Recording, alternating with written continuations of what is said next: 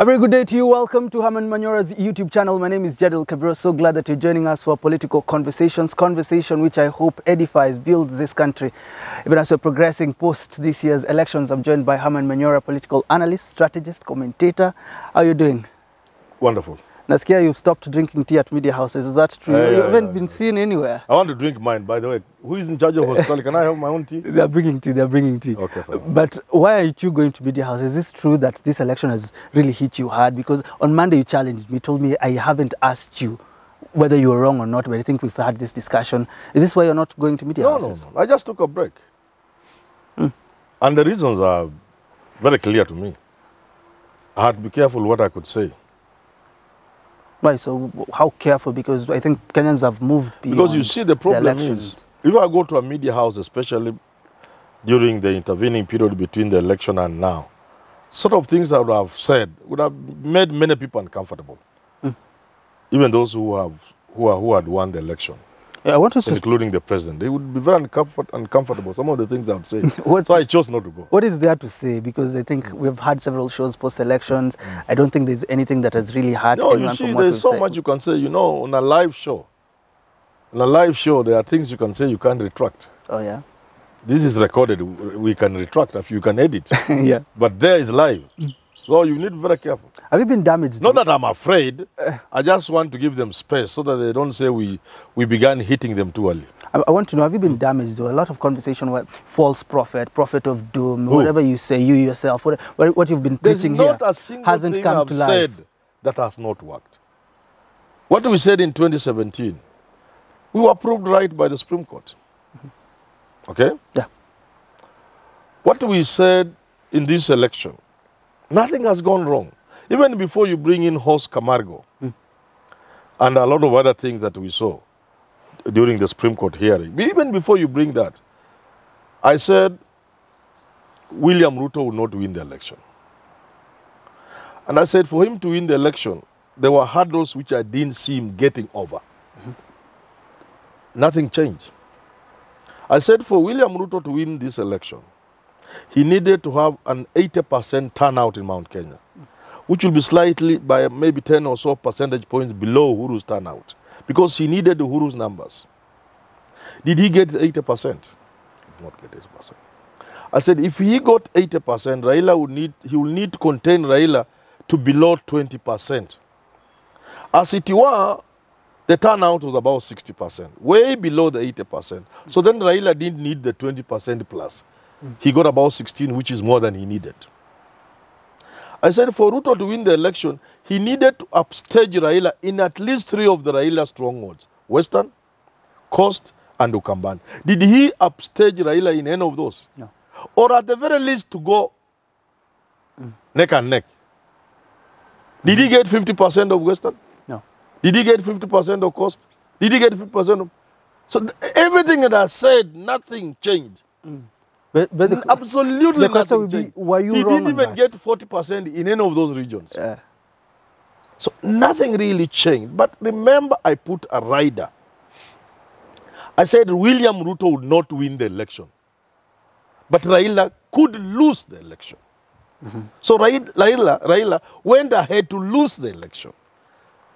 Ruto did not win the election. Raila went ahead to lose the election. And I'm speaking English. Very simple English. This is our ultimate. So those who are saying profit up. And then some people are arguing. One of the reasons why I don't want to go and debate people on TV, because I could slap them. They are talking as if then Raila got 5 million and Ruto got 8 million.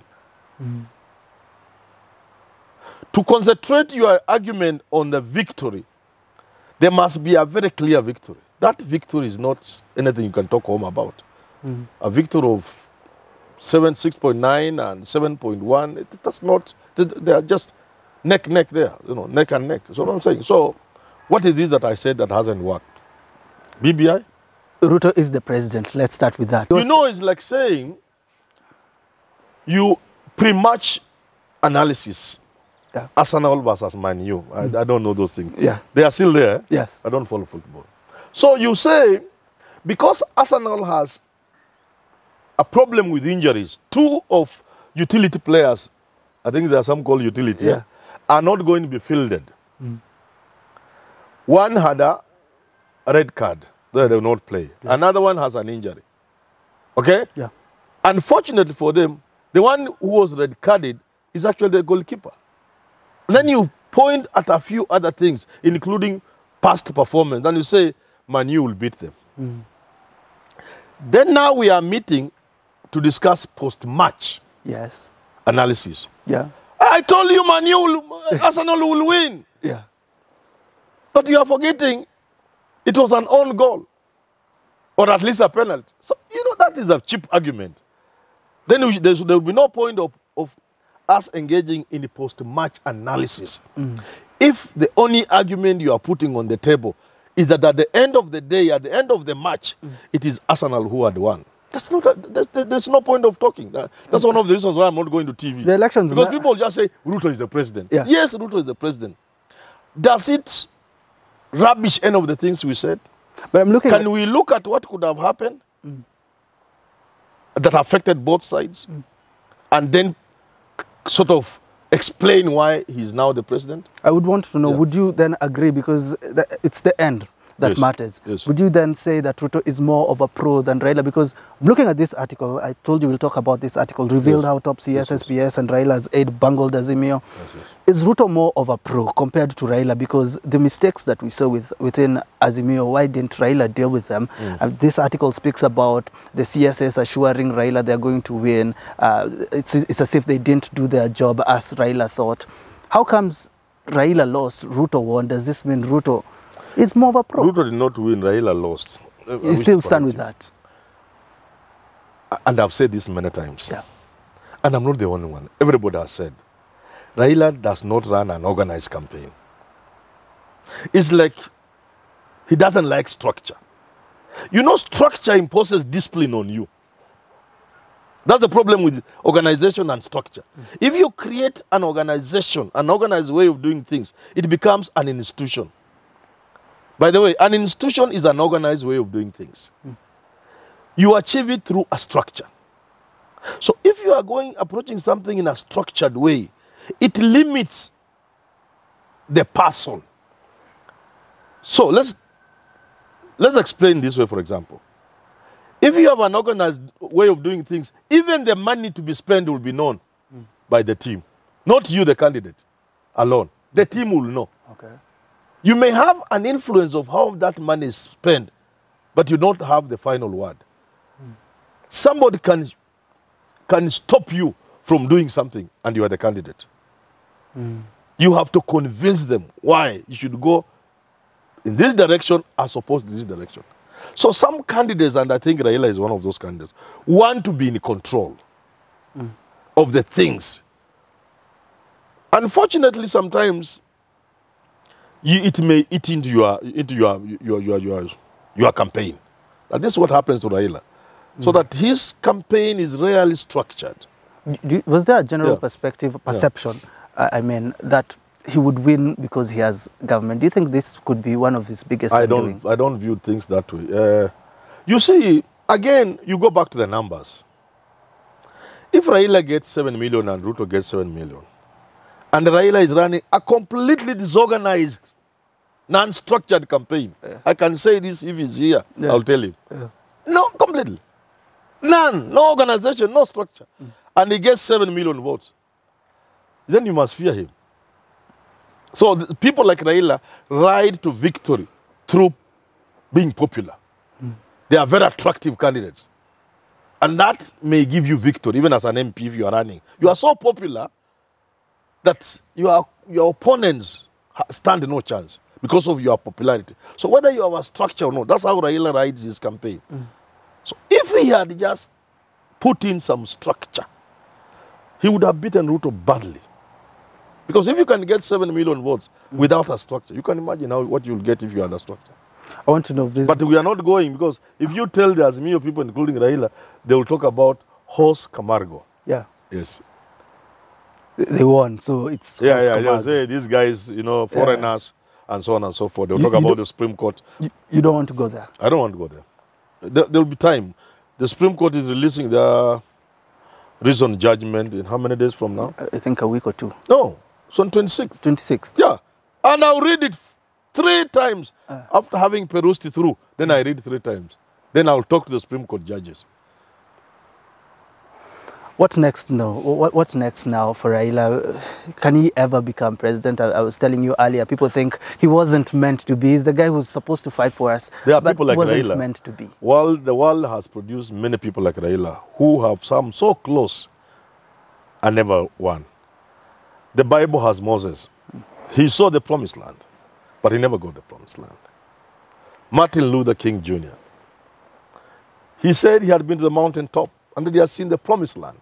And he actually said, I may not get there with you. So there are people like Raila who may lead the people to the promised land. Just get when it is yonder there and you're happy and you don't get there.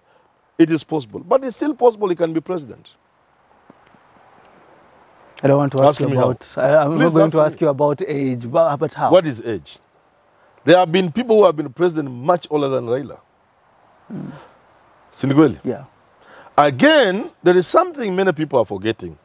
And I want to remind Kenyans, going forward, politicians, and I saw Kalonzo saying they are criticizing government, I saw Kina Raila saying they are preparing for 2027, all of them are wrong. We must stop seeing politics and elections in 5-year cycles. You get it? What does that mean? We are entering a phase in our politics where to finish 5 years is not going to be guaranteed. Because we run a system that is not entirely presidential, is not entirely parliamentary. And I'm telling you, and you've heard me say earlier, when I was warning either Raila or Ruto, whoever wins, they must pick good cabinet, they must address the problems facing this country, they could be impeached. Do you remember? I said, Raila, if you go in, you might be the first president to be impeached. Remember I said that? Yeah. So people should stop seeing things in 27, 32, 37, 42. No, we are past that. But I'd so argue, you can find we have an election next year. I'd argue, look at Ruto's numbers in Parliament and Senate. It's not about Can Parliament. someone really It's not about him? Parliament. It's not about Parliament. It is about the dynamics of politics. It is about the dynamics of politics. Today you have the numbers. Tomorrow you don't have. Politics is cyclic. The people celebrating today will be the people crying and mourning the next time, the next cycle. Yeah. I was giving an example of the Supreme Court. You saw in 2017, Kina Raila, wow, hugging each other. And the Kinangati, the Grand Mula Mejikunja. Who was celebrating this time? Grand Mula. That's how life is. Many people choose not to understand life. Life moves in its own waves. Today it is you, tomorrow it is somebody else. Today you suffer, tomorrow you are laughing. Today you live in Kibra, tomorrow your children cross over to Langata. As the children of Langata, I used to say and tell my children, do you see Kibra there? We are here with you. Tomorrow you could cross the valley and live in Kibra. Today your family is in Karen, your grandchildren will live in Dandora. That's how life seems to work. So politics is the same. The point I'm trying to make now is that we should stop seeing things in terms of 5 year. If you are a politician like Kalonzo or Raila Odinga, your business is to get power tomorrow, not after 5 years. Only then will the president work. If we tell Ruto we will challenge him in 2027, he will not work. But if he knows we can remove him tomorrow. Because I've said we are quasi-presidential, quasi-parliamentary. In the UK, unasikia kidogo serikali imeanguka. Yeah. India, Pakistan, Japan, Italy. Those are parliamentary systems. Ours is not purely presidential. So we should stop seeing things like in the American model, where elections are every 4 years. Our elections in the future are not necessarily going to wait for 5 years. Now, I've asked you before, is there anyone who can deal with Ruto now, if not Raila Odinga, you've said?